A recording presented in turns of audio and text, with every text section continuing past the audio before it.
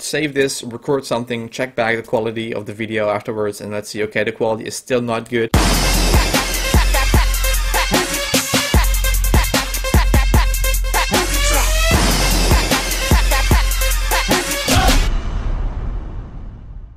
What's happening, guys? My name is Alex and welcome to a brand new OBS tutorial. In this video, guys, I'm gonna show you guys how to fix dropping frames. Everyone knows dropping frames. That means actually that your encoding program cannot keep up with what you're doing. So let's say you are streaming like a heavy game, I would say like GTA 5 or something like something other like giant games, and like OBS is also running and it's constantly dropping frames because you don't have the right settings. I'm gonna show you guys how to fix those dropping frames. So I would say let's start off with the first OBS tutorial of today. Alright, guys, so we're in OBS as always, and first of all, guys, dropping frames is actually a problem when you, like I said, OBS cannot keep up with what you're doing. To avoid dropping frames, you just want to have the right settings for your recording or streaming. So what you want to do to fix this problem is you want to go to settings, also click on settings, and we're gonna go straight to the encoding tab. And right here, guys, those two, max bitrate and a buffer size, are the ones that are causing dropping frames because this one is not optimized. So guys, basically what I tried and what I always do to record OBS and record any video actually of my channel is with 5000 and 5000. So I receive a lot of comments like, Alex, I had the same settings as you and my recording looks like shit.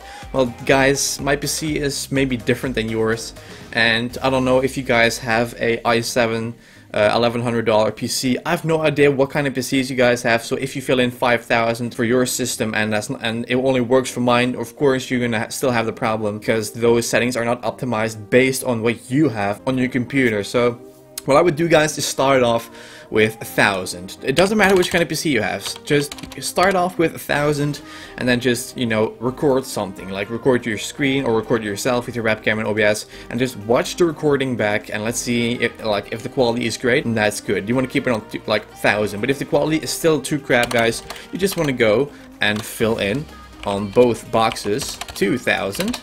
As you can see right there, and then record again. So we're gonna record at 2000 and checking if that works. Okay, 2000 is still too low. We're gonna go over, you guys can already guess it, to 3000 on both. Let's record this way and let's, you know, record at 3000 and let's, you know, check back, let's play back the recording and let's see if there's any, if the quality is just good overall. And if it doesn't, guys, you just want to keep raising this, those settings to 4000.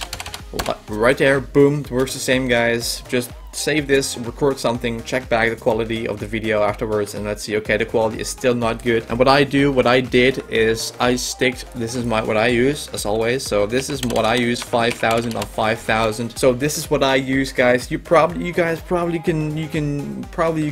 gonna use 7000, 6000, 8000. I have no idea what kind of computers you have, guys. You guys are with so many, I have no freaking clue what kind of system you have. So keep on raising it until the quality is good and then keep those.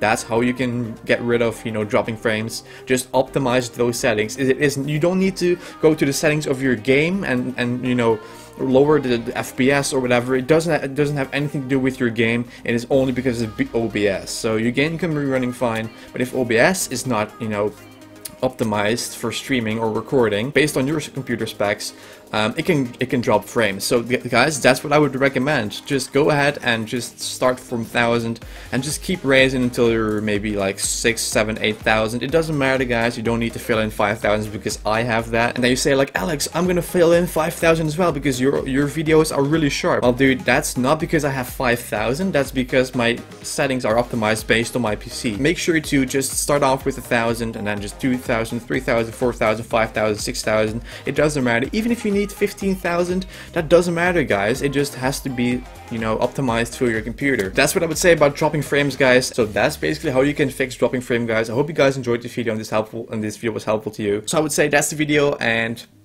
that's the tutorial. So that's how easy it is, guys. That's how you fix dropping frames. So thank you so much for watching, and thank you guys for almost 26,000 subscribers. It's amazing, guys. I cannot thank you guys enough. So thanks again for watching. Hope you guys enjoyed this video. Make sure to smash the like button down below, also the subscribe button down below for more videos, and I'll see you guys in 2 hours for the last OBS tutorial of today, as always on Tuesday. So thanks again, and I will see you guys in 2 hours.